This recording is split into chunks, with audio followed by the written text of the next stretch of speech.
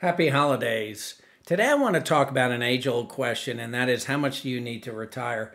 When you sell options, I believe you can retire on a lot less. Today I'm going to talk about that. I'm going to share with you what I'm doing in my retirement accounts, and then I'm also going to talk about the steps I'm taking in preparation for next year. So stay tuned. I think you're really going to enjoy what I have for you.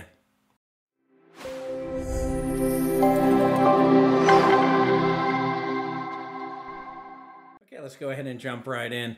I do like to give a quick market update at the beginning of my videos. I don't really have much to add this week. The Christmas rally has continued. I think it's going to continue through the rest of this week and probably through next week too. I do think we may have some headwinds probably late January, maybe February. Definitely sometime during the first quarter where we may get a bit of a correction. What's my justification for that? Primarily the fact that, the whole negotiation for the budget's going to occur again late January, early February. I do think the markets are really high currently. They're kind of due for a bit of a correction. I don't know if it's going to be a 10% correction or a 5%, but I do think at some point the prices are going to come down.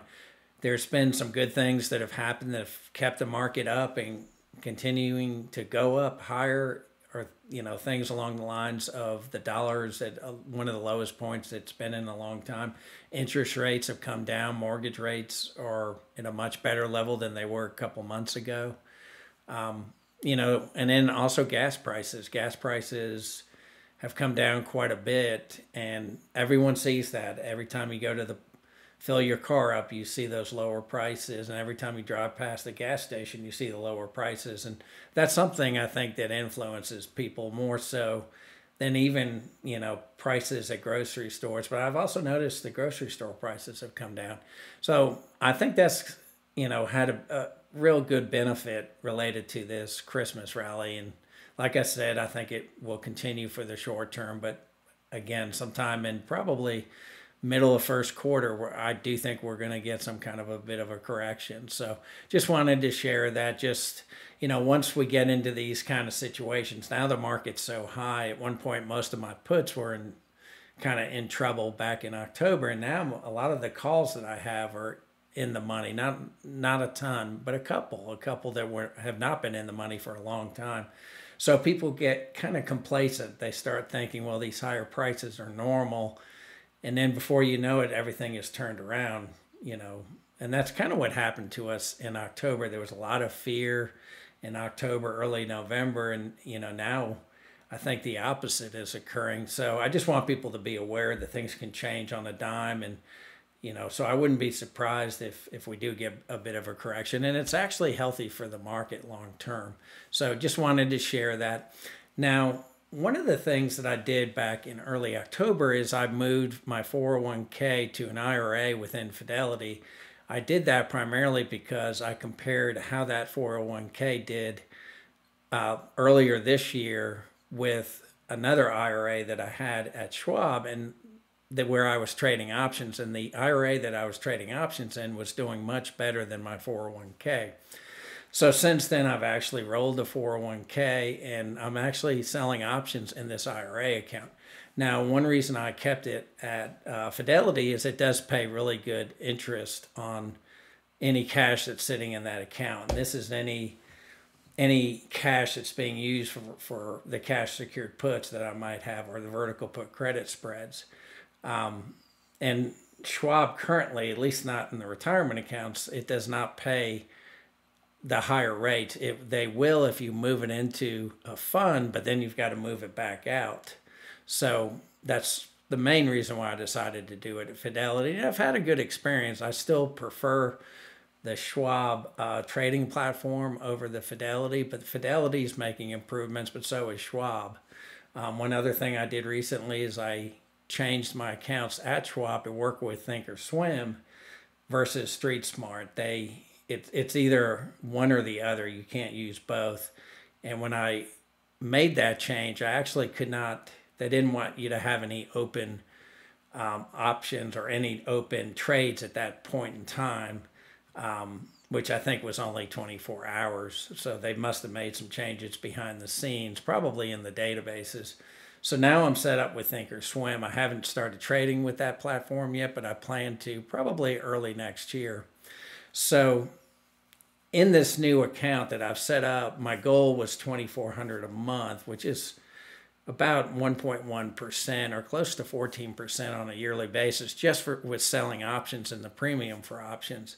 Now, when you add the additional 5% plus, any other kind of dividends, it's not unreasonable to think you can earn yearly on an average 20%. And that's what I've been able to do the first 3 months of having or trading within this account. So I'll share that at the very end. I'm actually going to share a spreadsheet where I talk about it, and I might actually show you what it looks like within Fidelity with my currently open positions within that framework.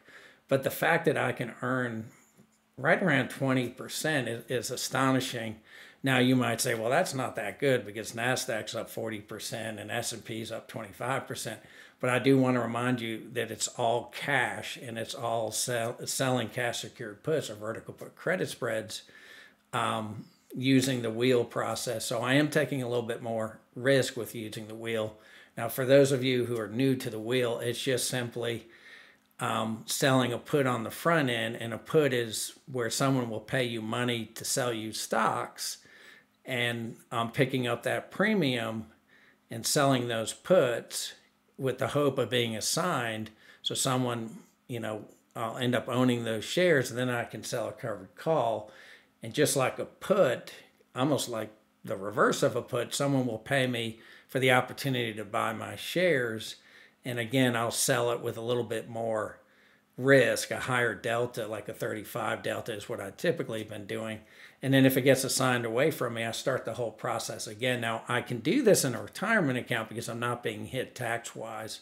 In a regular brokerage, you will have quite a bit of taxes and capital gains because of running the wheel, but it's a great way or a great strategy to do in a retirement account because, again, you're not going to get hit with lots and lots of taxes. Now, in the past, a typical 401k or basic retirement account, you'd be lucky to get 6 to 8 to 10% long term. So if you can double that and you can do 20%, then you really can take a lot more out. So if you're earning 20%, then instead of, if you're using the 4% rule, you can really take out a bit more than you would have with just running the 4% rule. So, the account I'm talking about here is $200,000. So I'm bringing in on a yearly basis close to 40. Well, I could potentially spend 20 of that and still be doing quite well. So the opportunity to bring in a lot more cash, or if I just wanted to sit for a couple of years, if you use something like the rule of 72, which if you divide 72 by your interest rate, it tells you how long it would take to double that account. So if you use the rule of 72, so divide 72 by 20, it's like every 3 years or so, you'd be doubling that account. So, one strategy a lot of people have is to take Social Security later and start, or hold off from accessing those accounts and double that account. So say you have 8 years, you could potentially double the account from 200 to 400, then 400 to 800 if you're able to do it in three to 4 years versus 8 to 10 years in the traditional sense. So, and that's what I'm finding. That's what I've been able to do. I've also been able to do this in my other retirement accounts that are currently at Schwab. And I did want to mention I am looking to move those at Fidelity or to Fidelity. So I'll have my retirement accounts at Fidelity and my taxable brokerage accounts at Schwab. And the main reason for doing that is I have not found a way to earn the higher interest on the cash that's being used by these cash secured puts within Schwab. You actually have to move it into a fund, then move it out. But once it's in the fund, you can't use it for cash secured puts. I tried to do that, but they have made changes that I am able to do something along those lines within the brokerage. So it kind of works out well. So I'll have all my taxable accounts at Schwab, and then I'll have my retirement accounts at Fidelity. Now, if Schwab does find a way to change that, I might move things back, but this is my plan currently. I spent many hours on the phone with Schwab to no avail with the retirement accounts. They did make changes, so who knows, maybe at some point they will make enough changes and it will work in the retirement accounts. But that's what I'm doing now if anyone's interested in knowing that. So one other thing I did want to mention, so when I run the wheel and I sell the put, it gets assigned. I sell the call, it gets assigned. One thing I am doing is if the outer put, and probably going forward the outer call, I currently don't have any calls in this account. I'm going to purchase that outer put or call if it's inexpensive. So what is inexpensive? One of the ones I did recently, I was able to buy a $10 spread, or the outer strike was only $1 to purchase it. So if it's something that's that cheap, then I am definitely doing it as a vertical put credit spread. So my wheel is a little bit different. A lot of the positions are vertical put credit spreads versus just cash secured puts. I still have plenty of cash to cover the vertical put credit spreads, but again, if I can buy that put fairly cheap, or in the reverse, buy the call pretty cheap, then I will.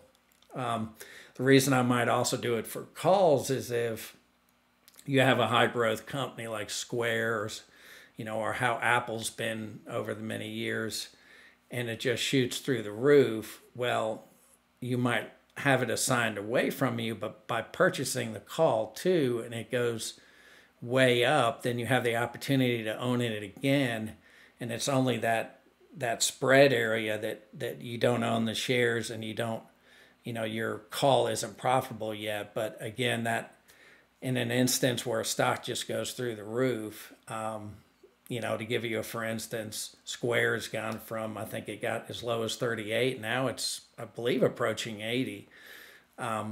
So if you had sold calls on that and bought the outer call and turned it into a call credit spread, you could then again own the call. And I think it works out a little bit better, so that you don't necessarily miss on the upside potential. Something I'm looking at. I currently aren't doing those kinds of trades, but I'm definitely thinking about it. I'm also thinking about any really high growth companies that I'm pretty confident that are going to be high growth companies. I might also just buy a couple calls just for the ability to own them at a much higher price. And then the other thing that I wanted to share, and I'll have a link in the video, is I typically don't do stop losses. I typically manage the trades, and I do it right around 21 days. That's the whole reason for my weekly planning worksheet. I typically will put any positions that are expiring in the next 3 to 4 weeks on that spreadsheet, and I'll start managing them at 21 days. And it's worked out really well for me. At times I felt like, well, maybe I could have done a better job if I had done stop losses. But I'm beginning to question that, and I did find a really good video from Tastyworks. I think it's Tastyworks Live, and I'll have a video or a link to the video below that talks about how they found through their number crunching and statistics that actually managing the trade at 21 DTE, you can do better than actually, setting up a stop loss. So I wanted to share that. That's something else that I'm still playing with, but with doing my planning worksheet, it seems to work really well, and has worked for me fairly well for several years now.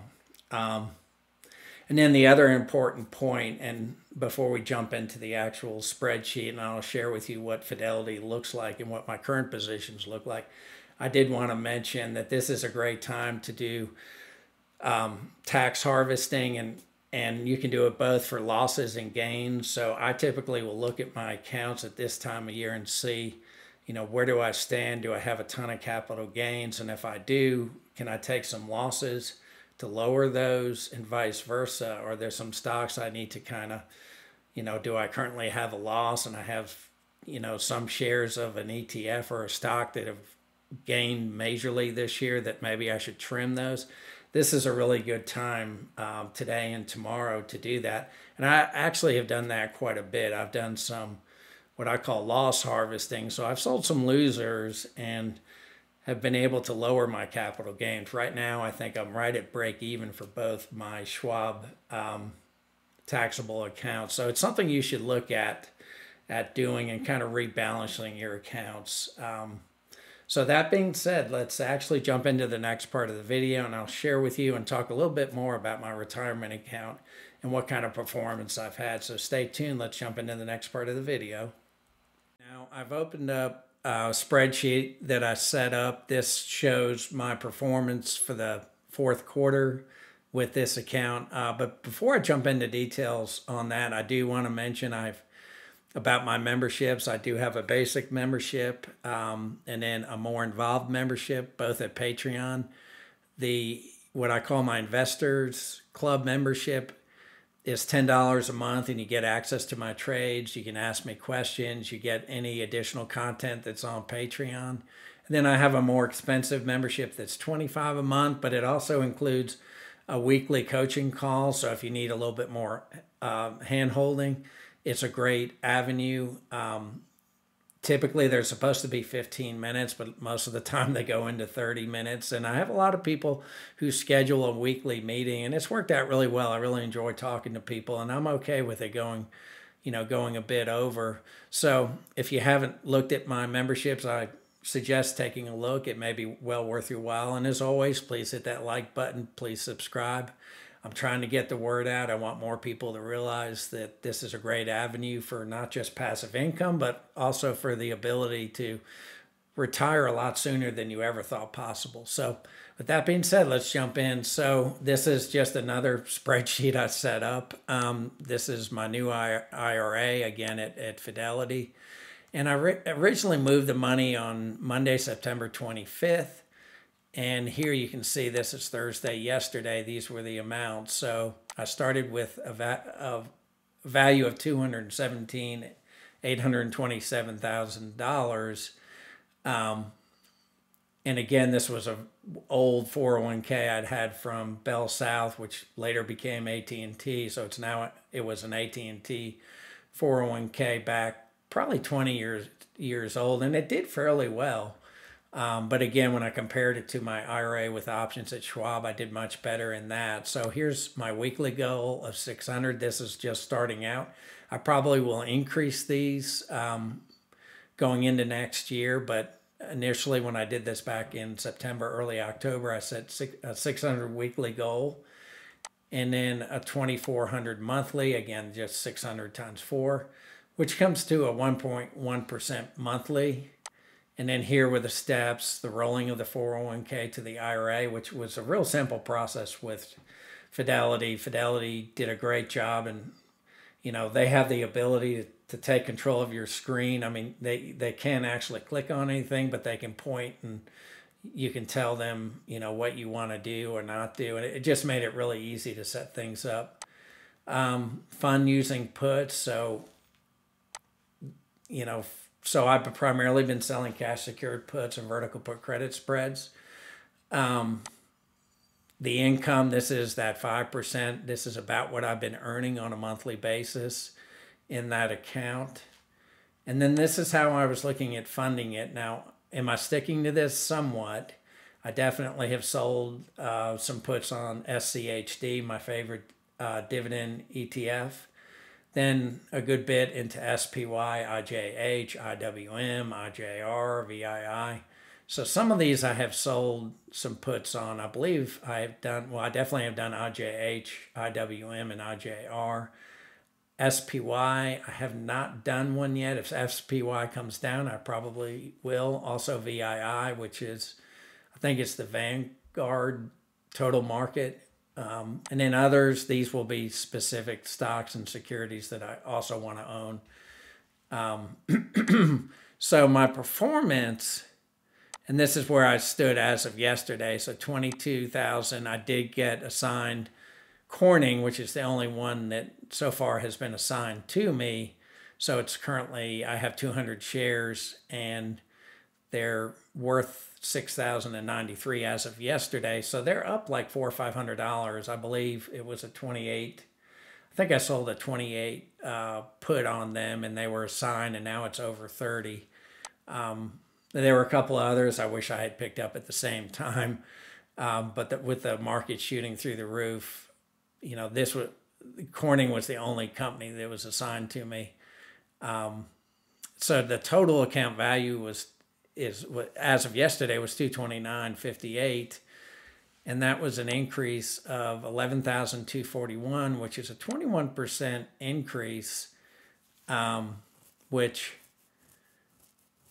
which works out quite well for that time period. So that's on a quarterly basis. You can see the equation here. It's taking the total amount and then it's breaking it down on a 90-day baseline. So for a yearly return, it's right at 21%. So a little bit better. Plus, I'm going to get one more cash payment. I believe I'll get that. Today's the 28th. I believe I'll get it on the 30th. I believe that Fidelity pays it the 30th of each month, which will be right around $850. I think the last one was $865, so it may be as much as $865.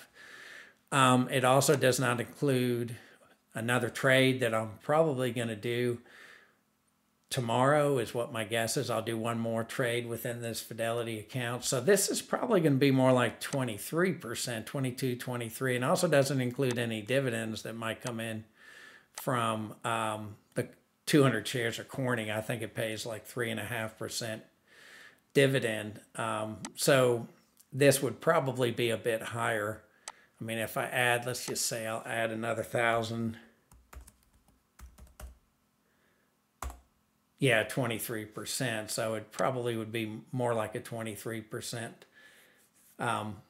yearly return, which again is what I talked about. It's if you can do this in year out, you can just see, one, you can increase the size of it, double it a lot quicker, and then, like I talked about earlier, you can pull more funds out. Now, these were just other guidelines that I'm using, the wheel strategy with around a 30 delta for puts. It's more like probably closer to a 35 delta for puts. And I'm going to do a higher delta also for ETFs. And just naturally, I think it's the right call to do a higher delta for ETFs. They don't move as much as stocks. So for some of those ETFs I was talking about a minute ago, I would do probably even, again, a 30, 35 delta in this account. Now, in my regular account, I would still probably do closer to a 20 or 25, for accounts that aren't just full of cash, that are, fairly well invested. You definitely use a smaller delta. So for my regular brokerage accounts, I still stick to closer to a 20, 25 delta for calls, and probably a 15, maybe a 20 delta for ETFs in my taxable brokerages. And for this account, I've been really trying to stick to more like 90 days. DTEs, I've probably been doing closer to 65 DTEs. And that's worked out really well. I think right now I have maybe 12 or 13 positions that are opening. And again, I manage at a 21 DTE. So again, that 3 weeks, I'd like to bring any positions that are expiring from all my accounts, not just this account, but all my Schwab accounts, at about 3 weeks out, maybe 4 weeks out, depending on if they're already in the money or I need to actively manage them. And again, I've been closing at around a 90% profitability. I probably should lower that a little bit, but it's worked out fairly well. I may lower that and try to close these more often. So, and I can show you what this account looks like. So here's what my account currently looks like with Fidelity. And right now, you can see almost all of these have positive values for gains. So I've got Best Buy, I've got CF Industries, I've got COP, which is the oil company, ConocoPhillips, I believe, Cisco. Here's Corning. Here's the shares that I own. So you can see they're already up by $511. I also have Google, which is, again, fairly far out of the money. Still a little expensive to close, but that'll come down as we get closer and closer to expiration. I got IJH. This is another small cap ETF that I like, IJR. Another ETF, small cap. I think this is mid value and this may be low value, but both very good ETFs that have worked out well. MetLife, this is one I probably can close pretty quickly here. It's very profitable. It looks like I could close it for $8 or so, $8 to $10. So I may look at closing that before the end of the year. So today or tomorrow. Polaris. Now this one is probably the closest to the money, but it's still fairly profitable. But I brought in a lot of cash with it, and I like Polaris. I've been warned by my friends that don't buy a motorcycle, Jim. You don't have balance. But something like a Polaris might be a lot of fun. And for people I've heard that, don't have the balance for a motorcycle, something like a Polaris might be kind of fun. I think my son and I may go rent one and give it a try. And then Palantir, this is a new trade I'm doing. So it's done fairly well. It's still pretty close to it. Yeah, it's a 16.6. This is another instance where I could buy the outer put for dirt cheap. I think I paid $1 for it too. And then Prudential, Square, again, Square's done fairly well. And again, it's pretty far outside the money. And I just did this one not too long ago. And then you got Williams-Sonoma. This one's going to expire in January. I could probably close it too. And then Zoom, and I've liked Zoom, even though a lot of people don't like Zoom. At the $65, $70 range, it's fairly inexpensive. So, and currently, everything else is just pure cash. So all I own is Corning in this account, and I am definitely going to take a little bit more risk. And in a way, I'm kind of looking for a little bit of a correction so I can take a little bit more risk and pick up some shares. So that's it. That's what I wanted to share with you guys. As always, being that we're coming to the end of the year, I encourage you to look at what you can close and what kind of tax harvesting you can do. So if you have any comments, I typically will answer my comments fairly quickly. So please leave a comment. And then as always, I hope you have a wonderful rest of your day and a wonderful Happy New Year. Thanks for joining me.